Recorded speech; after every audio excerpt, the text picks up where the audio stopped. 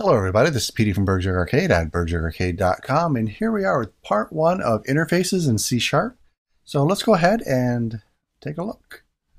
So I've gone ahead at the beginning of this file and I've created an interface right up here. Now the first thing you might notice is that it looks an awful lot like a class, and well, it does. The main difference being, well, it's an interface and not a class.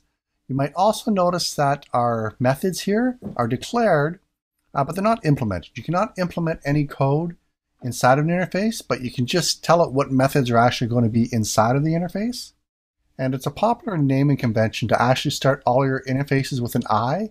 This way here later on in your code, when you are using an interface and you see that little I before it, you know that, oh, this was an interface. One other thing you might notice is that we don't have any access modifiers in front of our methods. So there's no public, private, or protected or anything like that that you put in an interface. By default, they're all public.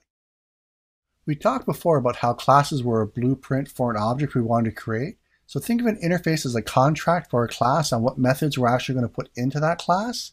So these methods for any class that implements this interface, they're going to have these methods in it. Not necessarily only these methods. We can have other methods besides this, but they have to have these. Now, just to get the terminology correct, a class can inherit from another class, but when it comes to interfaces, you don't inherit from them, you implement.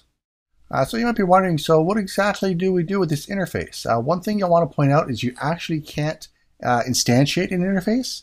So if we actually came down here and tried to make an IA animal, I'm just going to call it AN, is equal to new IA animal. And if we go ahead and try to run this, you notice we're getting an error here, and it says cannot create an instance of the abstract class or interface iAnimal. And I believe if we actually hover over this in MonoDevelop, it should pop up as well. There we go. So again, how do you use this?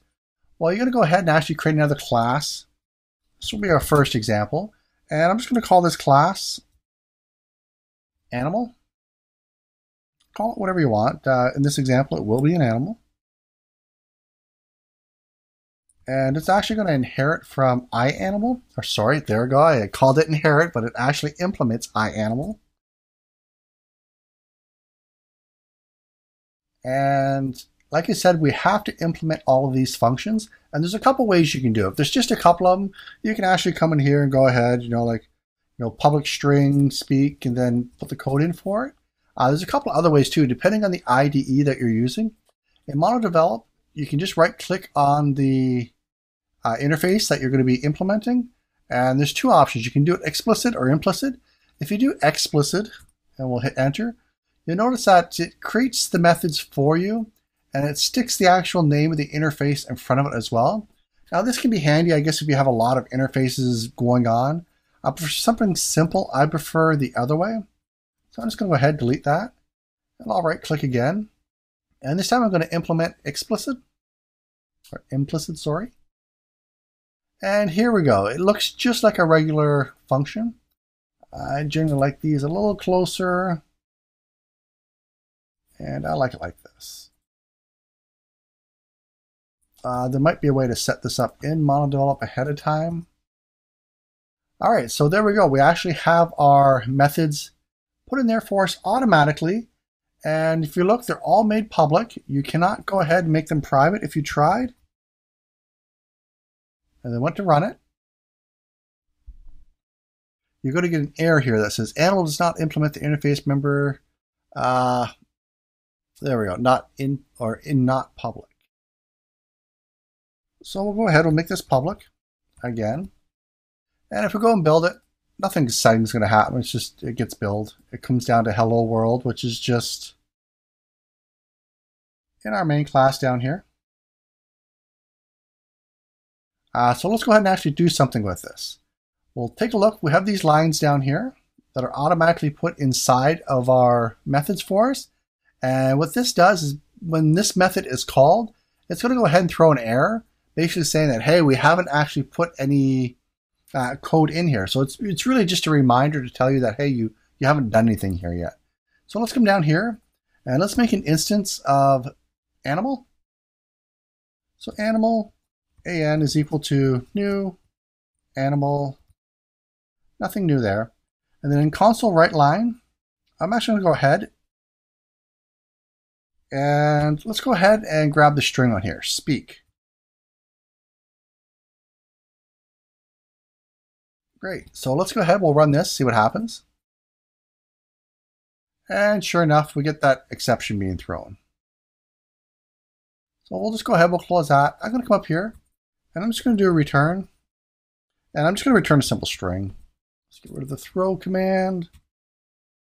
And we'll put hello world up here. Everyone should have a hello world program. And I'm not sure why I have an equals there. We'll get rid of that. And we'll see everything's okay. So let's go ahead and run it one more time, see what happens. And we're back to hello world. So let's go ahead and just quickly fill out the rest of these methods here. So here I'm just going to simply return a, I don't know, let's just return true. I guess we really should change the name here. Anyway, yeah, we're just going to return a Boolean value here. And here, let's do something a little bit different. Instead of, since it's the void, let's actually go ahead and I'm just going to copy the right console line and put it here. And of course, we'll just put a string in here. I am walking now. There we go. And we'll add a few more function calls down here just to call the other two functions. And well, I guess we don't really need this third one. We're just going to say and.walk. And this one will be sit. And now we've called all of them. So let's go ahead, we'll run this. And sure enough, we get the hello world because this is the string that's returned from up here. We get true because that's what's returned here. And of course, on the third one, I'm just calling this line up here. And there you go. Basic implementation of an interface. They do get a little bit better, and we'll cover those in the following tutorials. Thanks for watching, and as always, if you like this video, make sure to go ahead and hit the subscribe and like button. Thanks a lot. Bye-bye.